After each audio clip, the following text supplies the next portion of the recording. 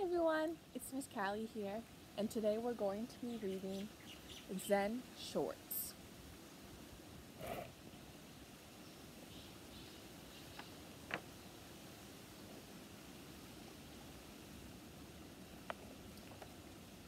Michael, there's a bear outside, said Carl. A what? Called Michael.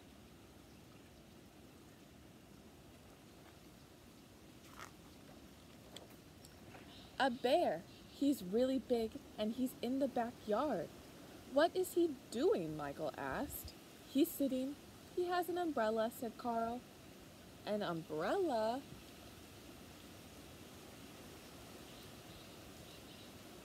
Carl's watching.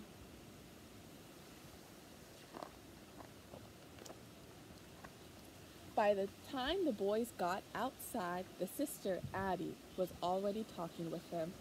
I'm sorry for arriving unannounced, said the bear. The wind carried my umbrella all the way from my backyard to your backyard. I thought I would retrieve it before it became a nuisance. He spoke with a slight panda accent. Michael introduced himself. Then Addie introduced Carl because Carl was shy around bears he didn't know. And this is how Addie, Michael, and Carl met Stillwater. That's Carl being shy. Look at his big umbrella. And that's Stillwater.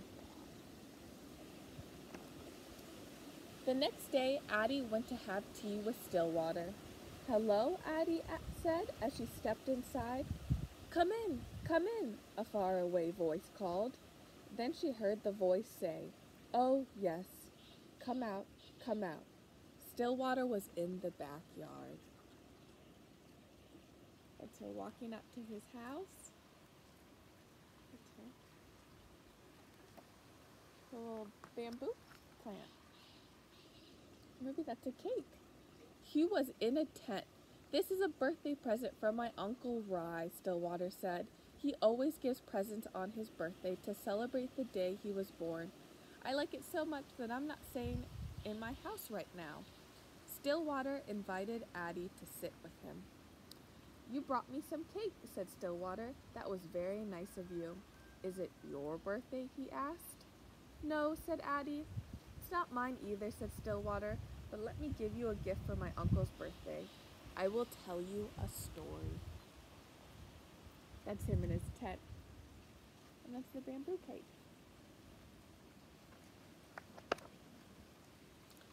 Uncle Rye and the Moon. My Uncle Rye lived alone in a small house up in the hills. He didn't own many things. He lived a simple life. One evening, he discovered he had a visitor. A robber had broken into the house and was rummaging through my uncle's few belongings.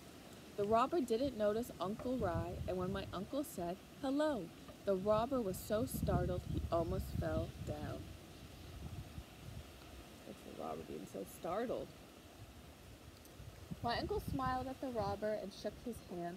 Welcome, welcome. How nice of you to visit. The robber opened his mouth to speak, but he couldn't think of anything to say. Because Rye never lets anyone leave empty-handed, he looked around the tiny hut for a gift for the robber. But there was nothing to give. The robber began to back away towards the door. He wanted to leave. At last, Uncle Rye knew what to do. He took off his only robe, which was old and tattered. Here, he said, please take this. Wow, he's giving a present to the robber. The robber thought my uncle was crazy. He took the robe, dashed out the door, and escaped into the night. My uncle sat and looked at the moon, its silvery light spilling over the mountains, making all things quietly beautiful. Poor man, lamentated my uncle. All I had to give him was my tattered robe. If only I could have given him this wonderful moon. That's him looking up at the moon. Your uncle sounds nice, said Addie. I don't think I could have given away my only robe. I know how that is, said Stillwater. But there's always the moon. That was a good story, said Addie. Thank you, said Stillwater. And this is a good cake. Thanks, said Addie. I made it myself.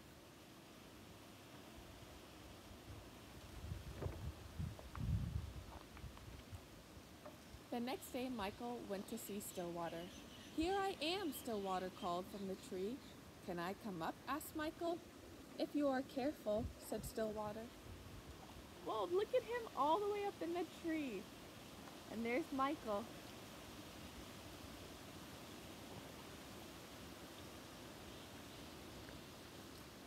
What if we could fly, said Michael. We could cast shadows on clouds, said Stillwater. But what if we fell, said Michael. If we fell, we might break something, said Stillwater. That would be bad, said Michael. Maybe, said Stillwater. Maybe? Asked Michael. Look at them so high up in the tree. Paper planes flying by.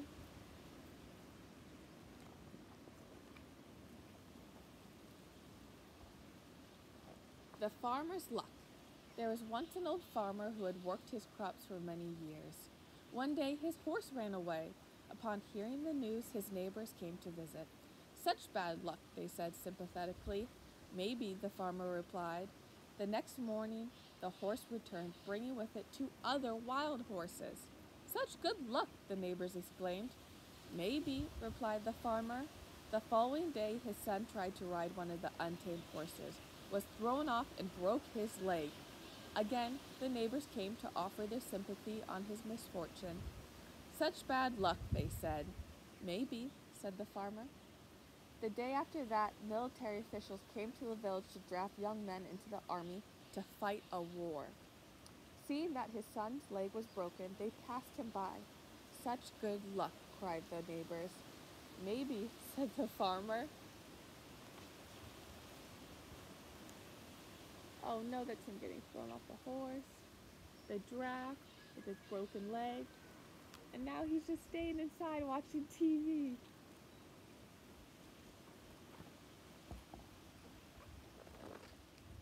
I get it, said Michael. Maybe good luck and bad luck are all mixed up. You never know what will happen. Yes, Stillwater agreed. You never know.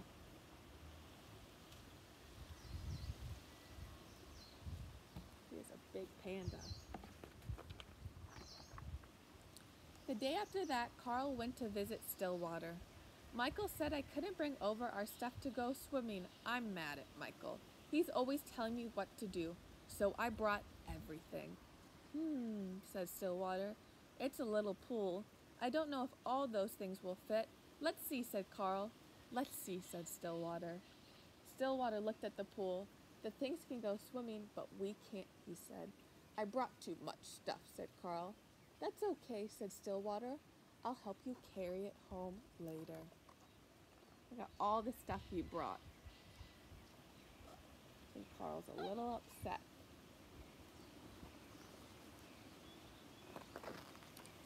Why does Michael always have to tell me what to do, Carl said. If he were here, I would climb up really high, and I would jump on him like this, and I'd do a big smash like this. Look at them playing. Jumping off of him. Jumping on him. Later, Carl and Stillwater had tea. Carl, said Stillwater, you spent the whole day being angry with Michael. Didn't you notice how much fun we had? Carl watched the steam rise from his cup. I'm sorry I brought all that stuff, Carl said. You don't need to be sorry, said Stillwater. Right now, you need to carry. Hold on tight, and I will tell you a story. Look at them having some tea. I love tea, and I know you guys love your tea time. A heavy load. 2 traveling monks reached a town where there was a young woman waiting to step out of her sedan chair. The rains had made deep puddles, and she couldn't step across without spoiling her silken robes. She stood there, looking very cross and impatient. She was scolding her attendants. They had nowhere to place the packages they held for her, so they couldn't help her across the puddle. The younger monk noticed the woman said nothing and walked by. The older monk quickly picked her up and put her on his back, transported her across the water and put her down on the other side. She didn't thank the older monk, she just shoved him out of the way and departed. That's not very nice. That's him carrying her. As they continued on their way, the young monk was prodding and preoccupied. After several hours, unable to hold his silence, he spoke out. That woman back there was very selfish and rude, but you picked her up on your back and carried her. She didn't even thank you. I set that woman down hours ago, the older monk replied. Why are you still carrying her? He's asking why he's still asking about the old woman when he had already helped her. He needed to let it go.